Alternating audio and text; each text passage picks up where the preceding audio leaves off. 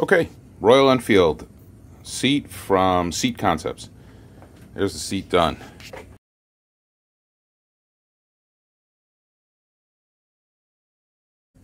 Okay, relatively quick video on installing the Seat Concepts seat replacement for tall. This is the existing seat. I've already put the key in, popped the pillion, seat,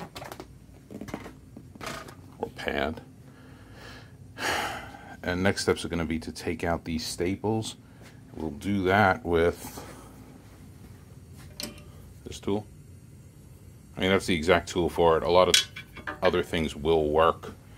A screwdriver will even work. In theory, the seat's getting heaved, so no harm. Anyway, so you got the seat off. These have to come out, and you'll do that with number 10 millimeter. Take this off, and then these staples will have to come out. Once you have all the staples off, and there's the mound of them, and all I used was this tool, and work it from the side. Don't try and use it like a pry bar. Get the staple into the side. All you gotta do is lift one leg and then use a tool like this, pliers, anything to get the other side out. Once it's all out, you're just gonna peel it off. It's elastic along its edge, which made it easier for them to do theirs. I don't think the new one is elastic.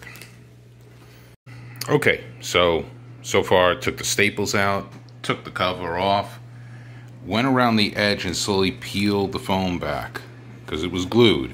It's also glued on this side too, just not as bad. So I couldn't get this edge too much. It's tough to get in there. Patience. It requires an extensive amount of patience. So in desperation, I had everything else, so I thought I'll get it off from here and then slowly peel it off here. Now, all that did was start ripping it, so don't do what I did. Just take your time, keep peeling, peeling, peeling, until you get all of the lip free, and then try and get the rest of it off. And here's what you're working your way towards. It was actually just glued just right along the perimeter, and a good amount of glue here. So this is the trouble point. So as you can see, a little bit of foam came off there.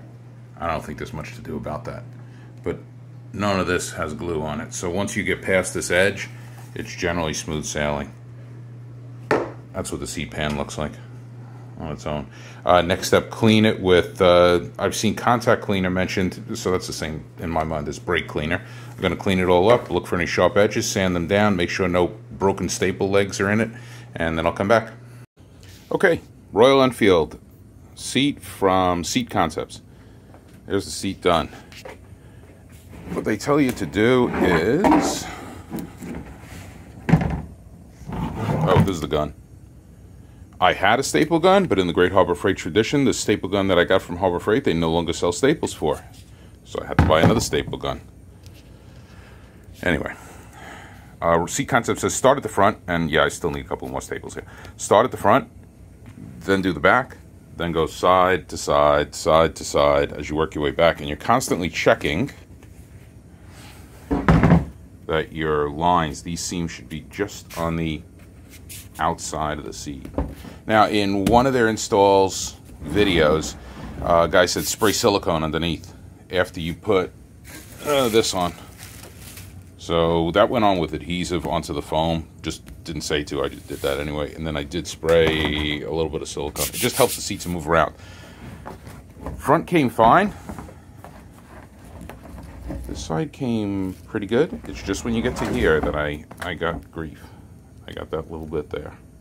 Well, it's looking even worse at the moment, but long story short, that's a total that I cut off.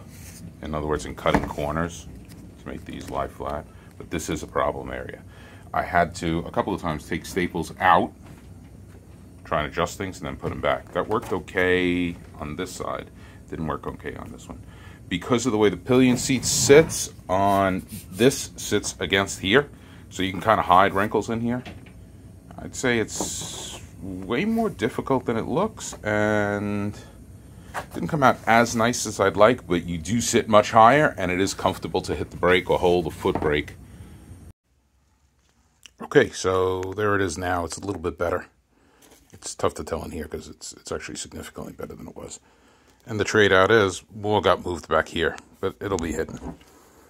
When you're all done, work your way back around. When I took the seat off, it was almost continuously stapled, so I've tried to duplicate that.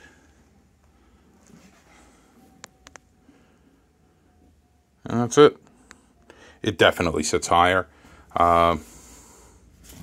Seems like a decent seat. I can't say much more until I've actually sat on it for a long while.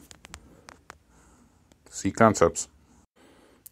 And here's what it looks like on the bike. Definitely higher.